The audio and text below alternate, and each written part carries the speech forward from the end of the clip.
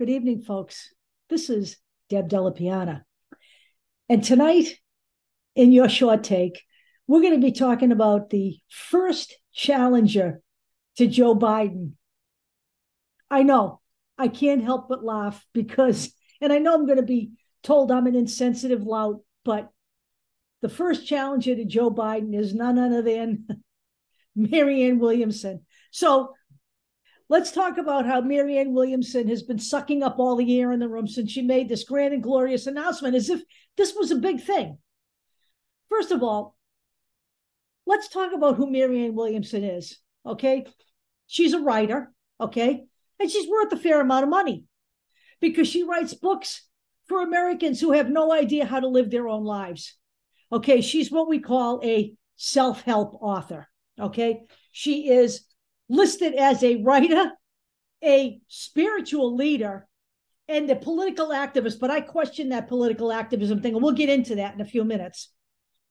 So she's written books such as, I need notes for this. I'm sorry about that, but I have a lot of shit, in my brain, and I need to keep it straight.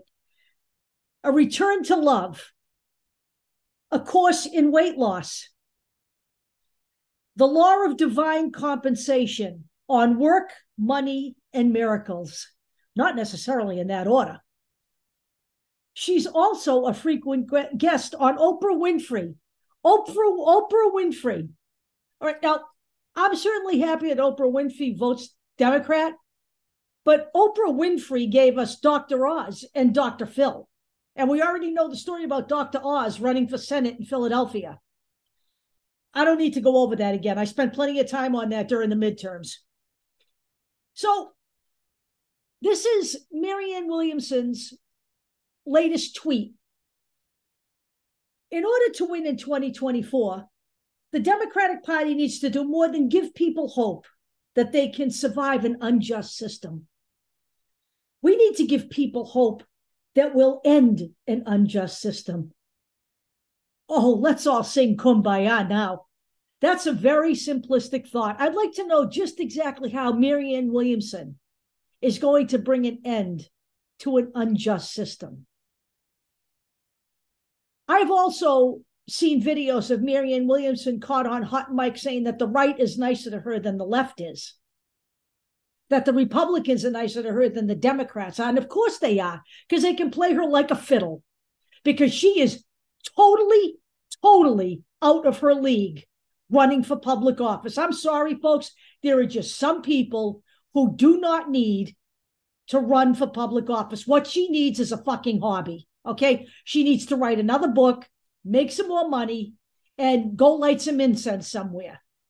Because she's not a political activist either. I have not heard Marianne Williamson push back on one thing that's going on in this country right now. I've not heard Marianne Williamson make one statement about the insurrection and the people who died during the insurrection. I've not heard Marianne Williamson make one comment about all of the deaths that are going on at the hands of people with guns in this country. I've not heard Marianne Williamson make one statement about the injustices that are being done to women and transgender people in this country. She's not a political activist. She's a bullshit artist. That's what she is, period. Anytime she wants to come on our stream and counter that, I will be happy to have her on. Okay? Marianne Williamson is not a political activist if these things don't bother her. But what she is doing is using the old tried and true method. She's talking about Joe Biden's warmongering ways, America's warmongering ways when it comes to fighting in the Ukraine. And the reason that people like Marianne Williamson spew this shit, and I'll tell you right now, I could name some names on Facebook of people that I used to think were awake. I don't think that way anymore. That's a very simplistic thought process, that we are just the warmongers and all this. The American war machine is at work again because they don't have any history in their heads, because people don't read anymore. They just look for catchphrases and buzzwords and memes. That's all the American people think now. They get all their news from social media, and they get all their news in less than 10 words. So let's talk about what Vladimir Putin actually is doing in the Ukraine, okay?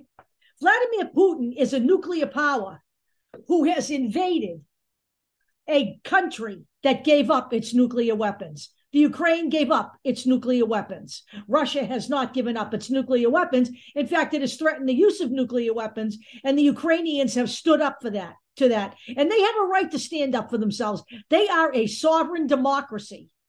You have a despot invading a democratic nation. Period. End of fucking story. There is no other conversation here. Okay?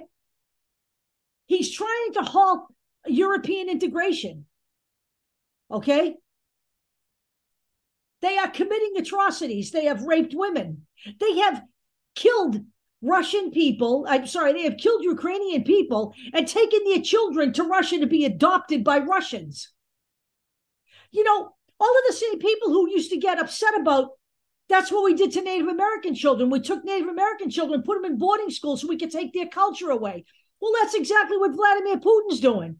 Vladimir Putin wants you to believe that the Ukrainians are Russians, and the only reason that the Ukrainians don't think they're Russians is because someone has infiltrated their minds.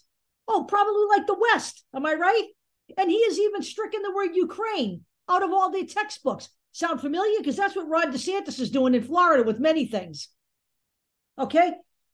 And not only that, the Ukrainians have been the subject of genocidal talk, okay?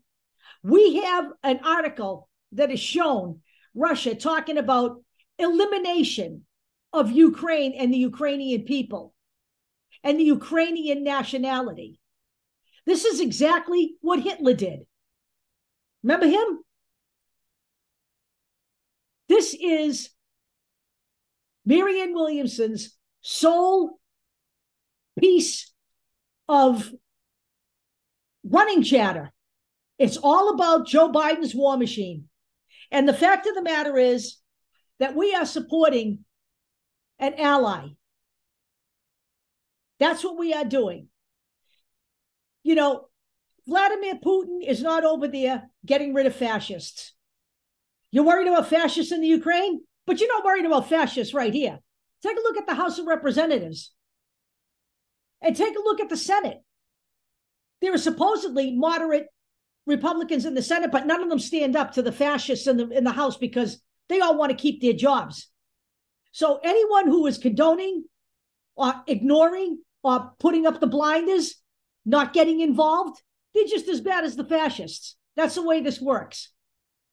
We're worried about what we're doing with the Ukraine, but we're not worried about what's going on in America. We're not worried about the Supreme Court taking people's rights away.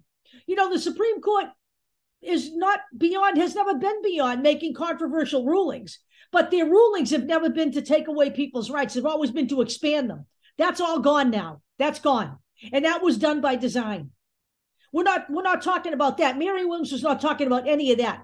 She's not talking about what Donald Trump did. She's not talking about how his rhetoric has caused violence. She's not talking about how we need to eliminate the fascists from the House of Representatives, from top to bottom. She's not talking about any of that. None of that recent history is on the tip of Marianne Williamson's tongue.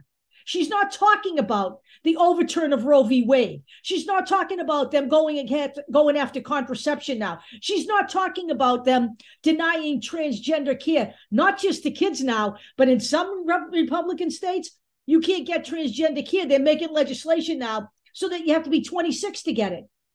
Since when is this the business of the government? She wants to talk about injustice. We can start right the fuck here in this country. Marianne Williamson is a pretender to the throne. She's a distraction, and she's a waste of space.